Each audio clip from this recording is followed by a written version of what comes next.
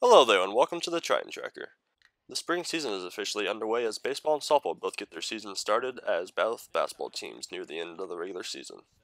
The baseball team opened play on Wednesday in Babson Park when it defeated the Weber International Warriors on the road 10-3. The Triton scored 6 runs in the final 2 innings, which included a 2-run home run by Nick Hill in the ninth to blow the game open. DC saw 10 players record a hit with 5 having multiple. Mitchell Colangelo led Eckerd at the plate with a 3-for-5 debut outing. Kevin Plant picked up the win after throwing 4 scoreless innings, striking out 5 batters. The Tritons then entered a weekend series with Flagler on Friday, dropping the home opener 7-2. Rowdy Andrews aided the Tritons with a solo home run in the 6th inning to put DC on the board. Lucas Lupa batted 3-for-4 with 3 singles to lead Eckerd. Saturday's doubleheader was canceled due to heavy rain with no makeup date yet announced.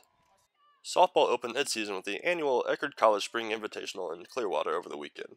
The Tritons dropped their season opener on Friday against Ursuline 5-4.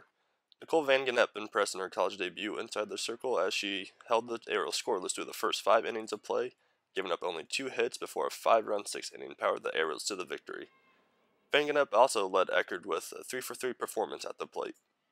Saturday's contest with Chadron State was cut short in the 5th inning due to rainfall, ending in a 3-3 tie, which was Eckerd's first since 2010. Emily Knox led EC with a 2-run single in the 2nd and saved a pair of runs defensively with a diving catch in shallow right field in the 4th inning. Their second game of the day against Nova Southeastern was rained out. The weekend tournament ended on a high note as EC took both games on Sunday. First, the Tritons defeated Florida Southern 3-2 before shutting out Lynn 4-0. Van Gennep earned her first career win against the Moccasins before Jana Gaburo picked up her first win as a starter against the Knights. Gaburo also helped at the plate with 4 RBIs on the day. Over on the hardwood, it was a rough week for the Tritons men's basketball program as the squad dropped consecutive games for the first time all season.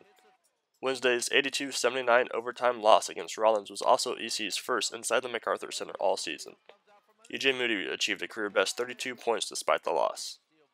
On Saturday, EC traveled across the bay and suffered a 65-52 defeat at the hands of the Tampa Spartans.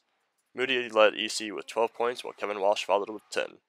The Tritons are now a half game behind Barry in the Sunshine State Conference standings. Margaret Sundberg also set a new career high on Wednesday for the women with a 22-point performance. The 65-61 victory over the Tars was a result of the Tritons shifting their focus to rebounding and defense. Ashley Folsom followed Sundberg with 13 points while Victoria Vine added 10. The Tritons tied a season high with 11 three-pointers as they shot 52.4% from deep. Casey Jude led EC with 11 rebounds, all of which coming on the defensive end. Tampa has been on a roll as of late in women's basketball, and Eckerd became a victim of the streaking Spartans with a 77-63 loss on the road. Folsom led EC with 24 points, while Vine's perfect 8-for-8 performance at the free throw line added 13. EC currently holds the 5th place position in the SSC standings. Thank you for joining us once again on the Triton Tracker. We'll be back next week with more Triton news.